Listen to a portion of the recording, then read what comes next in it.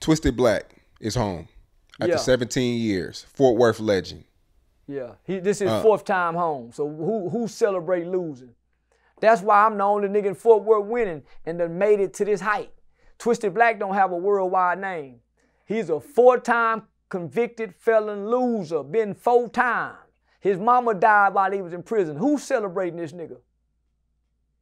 He coming home and have to get a handout. He talked about selling dope, and they arrested him from what he talked about. Twisted Black was the first rapper to get federal time for talking about dope in his lyric. I'm gonna cook my way to the top.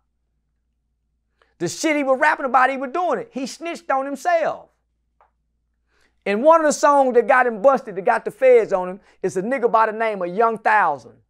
Young Thousand was already in the feds behind Twisted Black. Young Thousand sent word to Twisted Black, say, homie, my family hurting out here. I'm hurting in here. You say you gonna take care of me. Twisted Black wasn't sending the nigga no money. Young Thousand told on him. My nigga, I been down for you. I already been down here. I didn't snitch when they got me. We say we go take care of homie Twisted Black. So all the niggas Joe Blow them, the old nigga Pops them, the other old nigga, I ain't gonna say his name. Nigga, they telling Black, say, man, that little nigga go tell on you, just send him some money. Stupid ass nigga didn't send him no money. So the feds got that nigga. They got the album where Twisted Black saying the star witness. Now imagine a nigga who not in a federal investigation fucking with the star witness of a federal investigation in your rap song. This how dumb these niggas is, homie. Who celebrates dummies? Angie Denise Hudson, bitch. Why would you call her name, nigga? And she getting niggas put in the Fed. And he fucking with Angie Denise Hudson.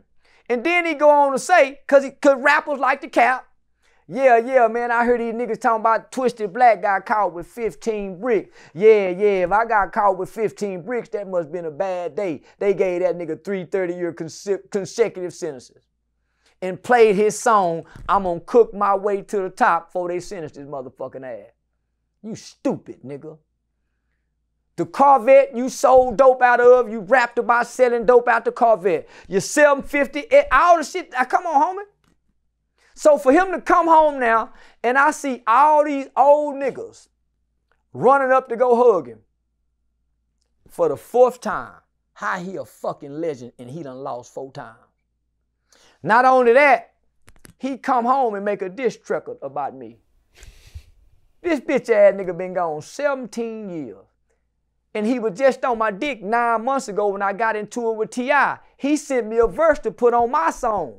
He just was talking about drugs, so I didn't put it. But one of the first things he did when he came home was, one of the guys that Tegan put in jail, one of the main snitches in Tegan's case, Twisted Black is on camera hugging him, nigga. The main snitch, locking C's with him. All the G's in Fort Worth do, cause he a real G, he just told. A real killer, whoop these niggas. I'm the only nigga public have ever called him a snitch. That's the nigga I told you about caught me outside the club. Twisted Black hugged him when he came home. Twisted Black made a song about him, talking down on him. He should have, my niggas take they lick. This is for my niggas, T-Cat and Big and come. That's why I say these niggas hypocrites, nigga. I talked to him since this little shit. Man, hey, I don't want no problem. Well, you better tell that bitch ass nigga stop putting the key in your back. He didn't know I was this forceful. I'm sorry, bro. Nigga, you been gone 17 years. You don't want these problems. I promise you don't, nigga. Because you wasn't supposed to stop at that detail shop. When they let you out of that federal prison, you supposed to go straight to that halfway house. Don't make me call that Federal Bureau of Prison on you, nigga, and show them this video. You hanging with all these known gang members and other niggas on parole. You in violation already. First day out. You better go back to rapping, nigga.